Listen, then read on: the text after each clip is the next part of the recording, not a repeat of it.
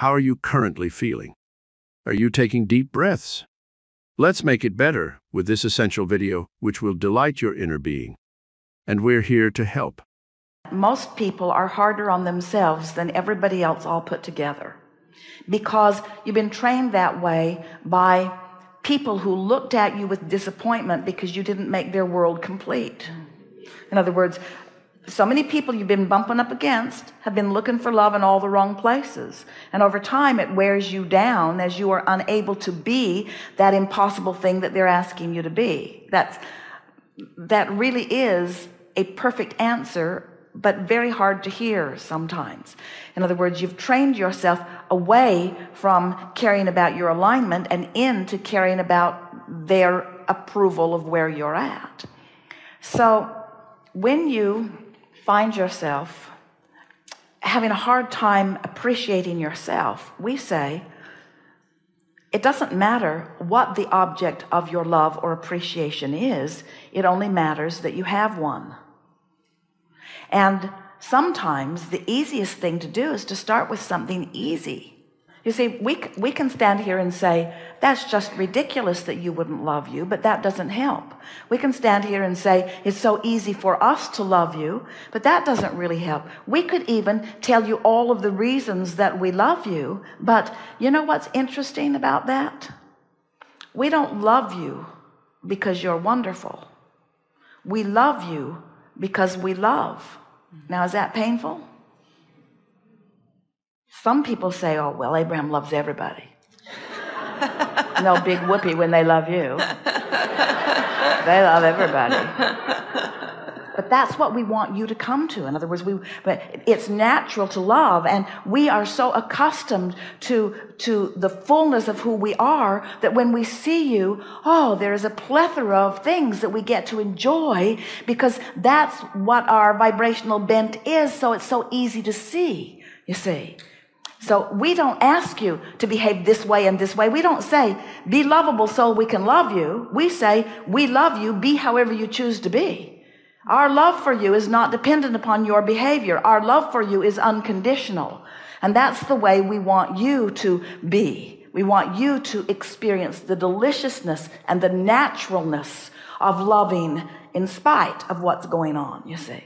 That's why so many people think that they need to control so many things, because when I look at that, I feel love. When I look at that, I don't. So we need to wrestle that to the ground and kill it, because I might see it again and it might force me to not feel love, which doesn't feel good. So we need to eradicate that. We need to wipe that off the face of the earth so that I never have to feel this way again, because I have no ability to focus over there as long as that exists. You see? So that's what we're saying, the same thing to you. You just have to decide how you want to feel, and then just start with easy things until you get the hang of it. People have trained each other. People have trained you. They've said to you, if you behave in this way, I will love you. And so you just knocked yourself out being lovable. Just knocked yourself out being lovable, but you weren't knocking yourself out being in alignment. So you never felt the love that you thought you were eliciting from others. That's why it's so confusing, you see. It's really lovely when someone loves you and holds you as their object of attention and just showers their love. It feels really, really good. But now you are immediately dependent upon them and their focus, over which you have no control. And before you know it, you and they are in bondage. Forgiveness is withdrawing attention from the thing that's keeping you out of the vortex.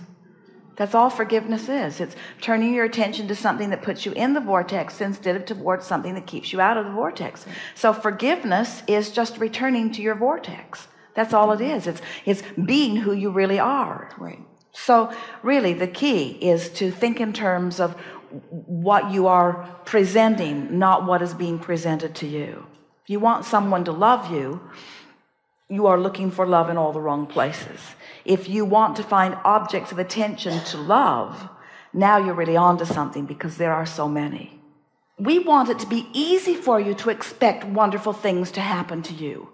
We want you to be so in tune with the source within you, who adores you unequivocally and without any strings attached, just loves you because you are there to be loved and you are lovable and you are a viable part of the source energy itself that is love. You are love. You are loved. You are loved. You are loved.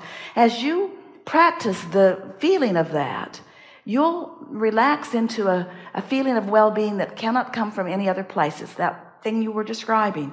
And it's a love beyond someone who is physically focused shining their love on you. In other words, someone could be physically focused and get themselves all geared up to give you the undivided attention of their love, and as it's being showered around you, there has to be a conscious recognition that this can't continue, because I cannot continue to be your only object of attention. So just your rational mind in and of itself says, this feels so good and I don't ever want it to stop, but I know it will, because no one can hold you as their object of attention in that way. No other physical being can do that. And that's why we say, looking for love in all the wrong places. You don't want to count on that kind of love. It's nice when it comes, but it's not where you're reaching for your resources. It's not where what you're reaching for. You're reaching for alignment with the fullness of all that you are, that will never let you down. When you feel like you've lost something, you've really gained something, but the reason it feels like loss to you is because you're not in the vibrational vicinity of what you've gained. What you really want is vibrational alignment with who you really are, which is love. And the someones are really just excuses you use for alignment. They're also the someones you use as excuses for not alignment.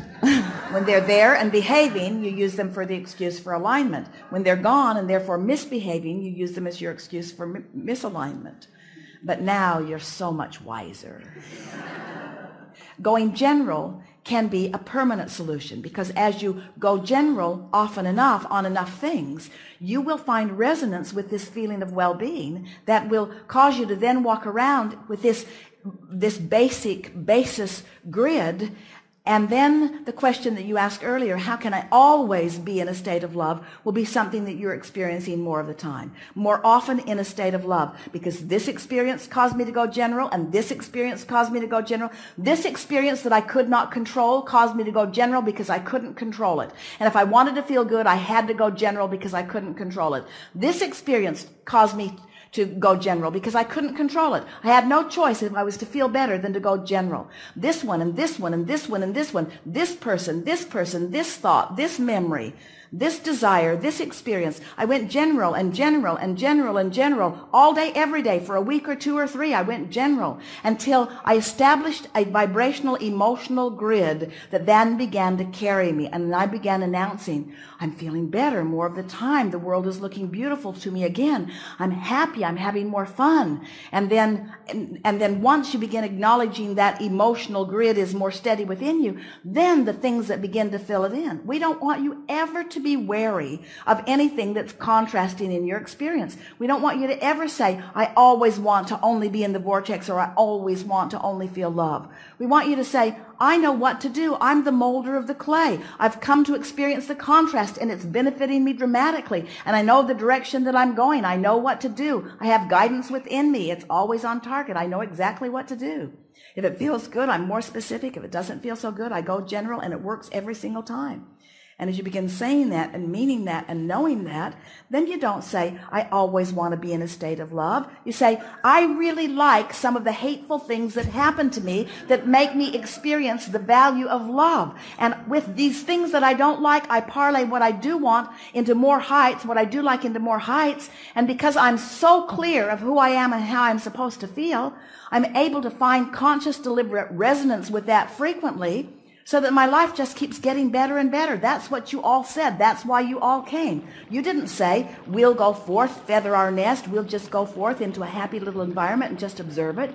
You passionately came forth wanting variety to stimulate you to things that you don't have, because you knew that you could not stand in a state of not having for very long. You knew that there was nothing that this time-space reality could inspire as a desire within you that you couldn't achieve. And once you consciously get that and start moving toward it, That feeling of invincibility and that feeling of worthiness will become so powerfully. That's really what you're looking for. What you really want is that conscious awareness that no matter what, you can figure it out. And you know what? No matter what, you can figure it out.